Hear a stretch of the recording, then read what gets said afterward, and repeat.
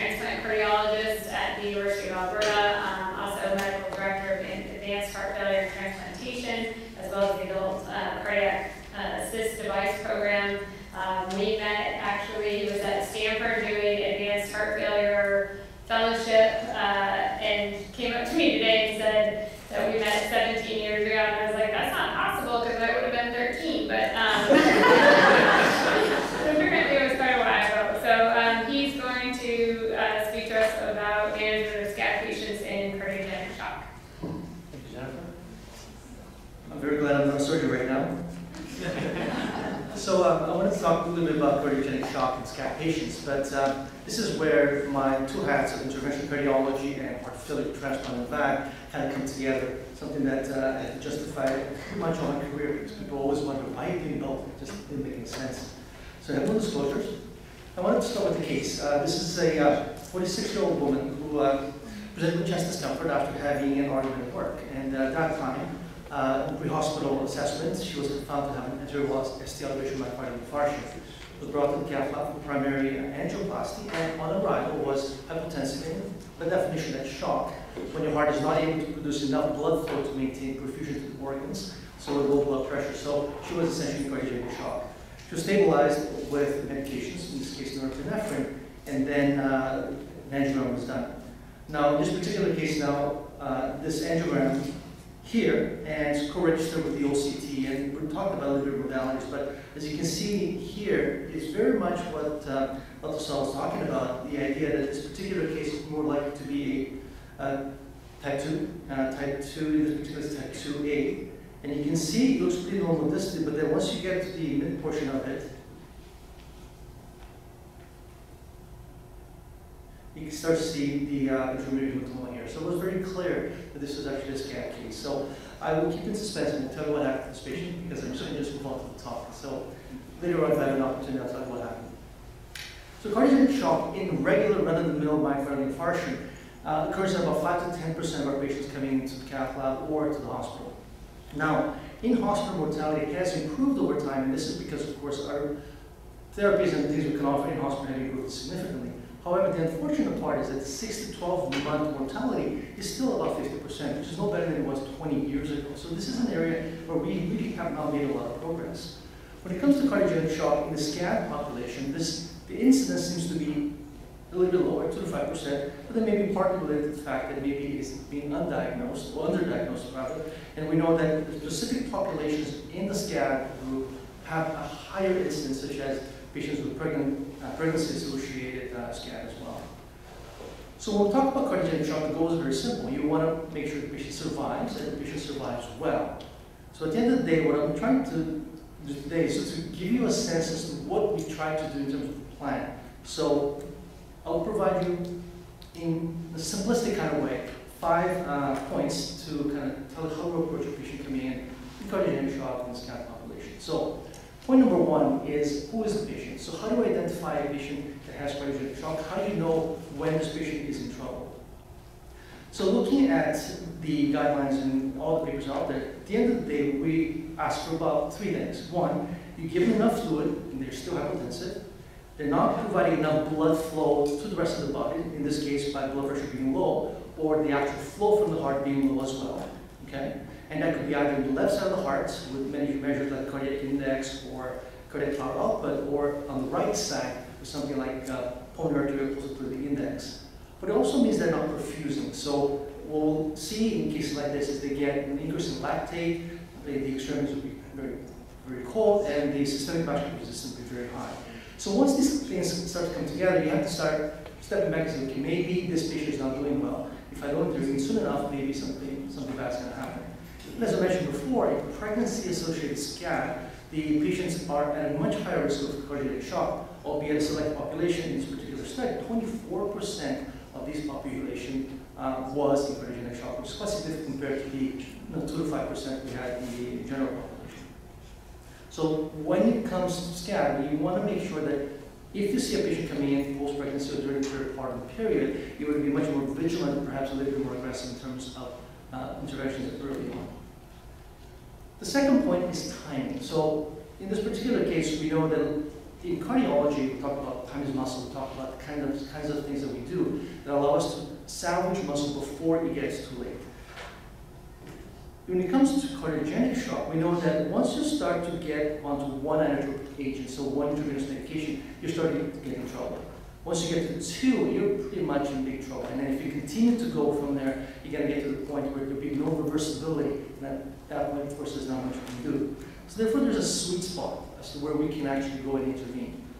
Sean VanDiepen and the group from SCAD actually put together a new stages for cardiogenic shock. And really, we're talking about the classic one here, whereby it's a patient that, despite being in fluids, still requires inotropic support and other things.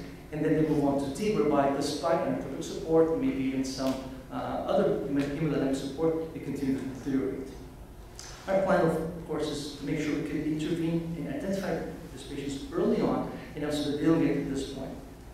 Put more simply, I would say that if you meet the criteria for the lack of response to fluid, the lack of blood flow to the heart, the co-extremities, as well as the lack of perfusion, then you know you need to start thinking about what to do. At the end of the day, time matters, because if you miss that opportunity, they'll get to the point where things don't improve. Now, for example, if somebody's deteriorating very quickly in front of you, you want to intervene quickly, you don't have that much time because they probably will not come back. As opposed to somebody who's kind of reasonably stable and slowly, gradually deteriorating, you may have a little bit more time. The concept would be simple. Where initially you have a hemodynamic problem, the blood flow is not going where it needs to go, but the rest of the body is okay. This is a perfect time to intervene. Because the moment you start to get to the point where your body is not functioning, the liver, the kidneys, your muscles, and you get to what we call a hemometabolic problem, the ability to reverse that becomes quite significantly impaired. So it's very, very important that we not only identify patients early on, but we try to intervene before we get to the point where organs start becoming compromised. Now, with that said, once you've identified the patient population, once you know the timing of it, you made a decision that you need to intervene, then you have to ask yourself, what can we do? The first thing we do is, of course, give medications. Medications are simple, intravenous medications are available very quickly, and you can start within minutes, right? But like I said before, fluids are most important. So it's gotten to the point where we no longer talk about shock if somebody is dry. There used to be a concept of hypovolemic shock, which we don't use anymore, because unless you're full, you're not in shock. So fluids given first, they don't respond, then intravenous medications are given. There are many different types that we use. It's a table I made up some years ago for fellows, but it does give us an idea as to what all these medications do, and none of them are perfect. But in trying to think that the problem with cardiogenic shock is the heart's not pumping very well, and you're shut down, okay, and your fluid levels are increased, you may want medications that allow you to deal with these problems. So generally speaking, norepinephrine and butamine are the commonest used. And then, of course, when stabilized on that, we call neuronal. We're always realizing, of course, is the heart is made up of 4 chambers, and 2 chambers we're talking about here is left and right. They're most important on the bottom side of the ventricle. Right ventricular failure related cardiogenic shock is also very important to remember. So, despite the fact that we're always talking about some of the things that go on the left side, never forget the idea that right ventricular failure is also very important, in which case nitric oxide inhaled may be a significant, helpful therapy to be used in this population. Now, if that doesn't work, which is often the case in the patients who come in with not only SCAD cardiogenic shock, then you need to move on to something more. That would be what we call mechanical circulatory support. Now, Dr. Price mentioned a little bit about that before. We talked about the strategies as to what we're trying to do. But the bottom line is, when somebody's acutely sick, there's the idea that one, they could maybe recover if we just get them through that, or they may require something more definitive done at a later time. So what we tend to think about is 3 bridging strategies. You either bridge the patient to recovery from the cardiogenic shock, we have to bridge them to a decision, because at that point in time, you don't know what's happening, you don't know anything about the patient, so you need to make sure the patient is well enough so that at some point you can make a decision, what are the patient's wishes? Would the patient want us to do more for what's going on? And then, of course, sometimes a bridge to a more durable mechanical support device. And this, of course, in the acute setting. In the chronic setting, there are other things we can do, but in the acute setting, when it comes to SCAD or any other cardiogenic shock, these are 3 strategies we talk about. If that's the case, then we use temporary device options. So there are a lot of them that we can use. Many of them are available in different places. Some are available in Europe and not in Canada and so on. But out of those, there's a few that we are most commonly able to access in Canada, probably in the United States. So I'm going to just deal with maybe 4 or 5 of them. And at the same time, try to talk about the evidence, specifically with regards to SCAD. Now, the simplest and the easiest one, of course, is the balloon pump. And this is something that is used even in the literature that we talked about before.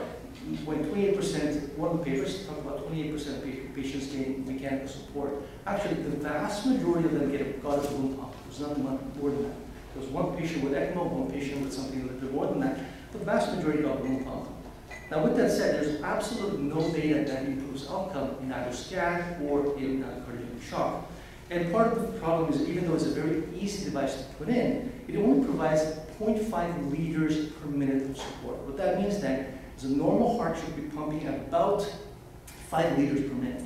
So if you're in cardiogenic shock and you're pumping less than 3 or maybe even 2, adding that 0.5 liters per minute extra really doesn't do very much. So generally speaking then, from a physiology point of view, but also from a data point of view, there's nothing that supports balloon pump to continue. The exception perhaps is when you have significant mitral regurgitation, when one of the valves is leaky, then this may actually offload the heart a little bit to allow you to pump a little bit better. The other one is called Impella. It's actually a device that goes directly into the heart and actually uses an axial helix flow pump to suck blood from the ventricle and then pump it out to the aorta. It does a much better job than the balloon pump does, and is able to now put up even upwards of 4 liters per minute. So even if your heart was working very poorly, it's about less than 1 or 2 liters, it can actually maintain reasonably, or at least close to normal flow. Now, there are very, very few reports when it comes to SCAD. There's actually one report, which is mostly an abstract, and a few unpublished reports. But generally speaking, all the data suggests that it can improve the actual numbers, but there is no data suggesting that it improves overall outcome. Now, one thing I will say about this particular device is that it does improve coronary perfusion. So if a bridge to recovery is your strategy, you want to maintain coronary perfusion as best as you can, because if you have the blood vessel that's causing problems to the muscle, you don't want the muscle to infarct. So therefore, maintaining blood flow to the blood vessel becomes important. So in this particular case, the Impella device may be helpful. Now, one thing that we use perhaps a little bit more frequently in patients that come to our center is the ECMO, or extracorporeal membrane oxygenation. So it is a particular device that allows us to be able to provide support in full. It provides both right and left ventricular support, but also provides oxygenation support. So if somebody is actually very, very unwell with the lungs full of fluid, with it can't even get oxygen in there, this can actually be done. There's some case reports specific in the SCAD population, mostly central, but a couple of peripheral ones that suggest not only that it's beneficial in the short term, but now we have data suggesting that it does help people to recover. There are at least 3 or 4 reports of patients who've been put on ECMO and they recovered heart function and were able to actually go home from that as well. And as I mentioned before, it does provide biventricular and oxygen support. The only downside to that in this particular case is that it does cause hypoperfusion of the coronaries, because the way it actually works, it causes pressure to be increased on the outflow. So then what happens at that point in time, you may not be able to maintain good flow through the coronaries in the case of SCAD. Now, the device that we often use as well is called CMAC, and this is actually a true assist device. It's truly an artificial heart. It actually can be used both on the right and left side, and it does provide continual flow, and actually is a full support device. And this, of course, is a surgical device, and it can't be used in the cath lab, but it does allow us the opportunity, especially in a center like ours, where we can get this done within less than about 20 minutes to half an hour to the OR. It is a very, very good device that allows you to maintain the patient on it for a longer duration, upwards of, sometimes we had a patient stay on 3 months, even going to physiotherapy or going on a bike and recovering from that. And of course, this can be used not only as a bridge to another device, but bridge to recovery as well. Now, with all that said, all the devices that I've given you, the data isn't really there to support the usage of any of this in SCAD population. So what is it that we need to do? Well, it's a really nice saying, Arthur Ashe, if you like Thames, you know who he is, talking about start where you are, use what you have, do what you can. So this is a, I know it's really complicated, don't even look at it and memorize it like that. But it does give us an idea as to what every one of this device, all these devices do. The amount of support, what kind of, how easy it is to put in, whether coronary perfusion is a problem or not. But the reason I'm putting this up is that we need to understand our tools. Like, you know, if you go, a plumber coming in, you would expect that he or she would know what to do when they come and the tools that they have. Same thing applies to us. if we're going to use any of these devices, we need to know what the downsides are, what the upsides are, and of course, how we need to use them properly. To simplify that then, I'm just talking about flow and flow alone. We have the balloon pump here, the impeller system here, a tandem arc which we don't have, but the impeller flap, and then the ECMO. And this is the amount of flow support that we can provide us. Now, if you look at it from flow perspective, balloon pump really doesn't do very much. That's why in our center we've actually pretty much given up using balloon pumps in most situations. The impeller is probably more commonly used, but it does have a narrower window. So if you don't catch patients early enough and put the impeller in, you may have to then move on to something else. So it becomes kind of a wasted resource at that point. But the most important thing is to know that these devices need to be available to you so that if it is appropriate, you can go ahead and use them. Now, from a practical standpoint, and I realize most of you probably won't care, but maybe I'll address this side. We maybe talk the price up there as well. Again, earlier start better. You know, catch it before it falls off the cliff, right? So if you're helping somebody and they're falling off, you don't want to catch them when they're already out, right? Because it's going to be too late. It's very important to consider having actual pre-made packs. So in our center, we actually have packs with clamps for ECMO, so that when I want to put somebody in ECMO, so they bring it and they open up, all the clamps are there. I don't have to worry about trying to pull all these little tiny Kellys and little things to kind of do the procedure. But the other thing specifically relating to SCAD patients, remember, these are vascular fragility patients in many cases. Like at FMD, for example, you actually have not only coronaries and venos and whatnot, but carotids and external iliacs can be involved. So because the cannulation happens femorally, if you're not careful with how you cannulate, you may actually cause more damage. So that you may actually cause not only ischemia, but significant vascular damage that may require repair. Moreover, when you're putting a wire up, if you're not careful under fluoroscopy, you may actually go to the carotids and cause a dissection. So it's extremely important. We always do this. We have to be careful to guard these. But in this kind of patients, it's much, much more important that we're careful in how we put these devices in when it comes to cannulation. And the other thing, of course, is anticoagulation. As Dr. Saw mentioned today, anticoagulation is contraindicated in SCAD. Unfortunately, for ECMO patients, we have to fully anticoagulate. So that's one of the downsides of that. So that's one of the reasons why, when possible, we try to use the impeller, because that's a device that allows us to get the kind of support we want. Plus, in cases where you absolutely, for whatever reason, have to stop anticoagulation, as long as you keep the flow going really high, you don't need to anticoagulate it for a period of time. So I think it's very important to remember that in SCAD patients, even though ECMO may be our device of choice, it may not be necessarily what we use. Now, we have a protocol, there's a shock team in our center. I think shock teams are very important because it isn't something that one person does. Everybody needs to be a part of it. So Dr. Price and Dr. Trunell will be perfect together in a team to work in looking at this patient, because in terms of cardiology, surgeons, ICU, our nurses, and of course our coordinators and our counselors as well become very important not only decision making, but also follow up after that. I won't go into detail of this, but suffice to say that it has to be a trigger point where somebody is called and then fanning out and then decisions can be very quick. There are some contraindications. Not everybody should have a device, and of course, if they have something that's going to curtail their longevity in the short term, they probably should not have a device put in. If they have irreversible organ damage, malignancy that's actually terminal, if they have technical factors, if they have prolonged CPR, they're not expected to recover, and of course, if they're not candidates for any kind of progression of device if necessary, that would be something we won't do. Point number 4, it's not a long one, but it does require some mentioning. We always think about what to do at the time of. But if you don't think about what comes next, you may run into troubles because then you're stuck with a patient that may not necessarily have a place to go. There's no bailout. So it's very, very important at the point of decision making to ask yourself the question, if this doesn't work, what do I go next? Or if this does work, what do I go next? So the follow-up becomes very important. So allowing reassessments on a regular basis, having a team that can make those decisions together with you is extremely important when using any kind of hemodynamic device in patients with cardiogenic shock, whether it be SCAD or otherwise. Of course, there's a weaning evaluation that we all do, but this is not that important or technical. But if we are thinking about recovery, we need to make sure that we don't take the devices out before they're ready to be taken out. Because if you take it out and they crash again, now the second time you put the device in is much more dangerous from a complication standpoint, but also outcome. So when we look at weanings, we ask them how they're doing clinically, how they're functioning, the heart improving, whatnot, what's the structure look like, hemodynamics, and of course, something that we don't think about is the electrical.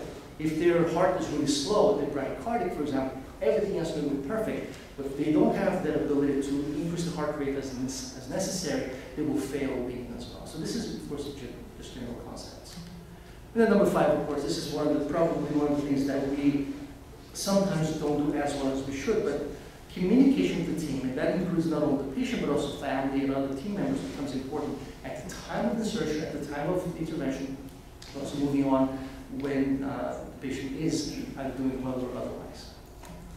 So to summarize, I'm going to say that SCAD patients are high risk for cardiac shock because, especially if the pregnancy is associated, there's a paucity of data in terms of how to behavior management, and that's the reason why a team approach becomes important so that everybody can have the input and the expertise can come up with a consensus that's good for the patient and for the team as well. It's very important specifically in SCAD patients to avoid vascular complications, and having the ability to appropriately and timely escalate becomes important. Not just a bit of that, and thank you very much.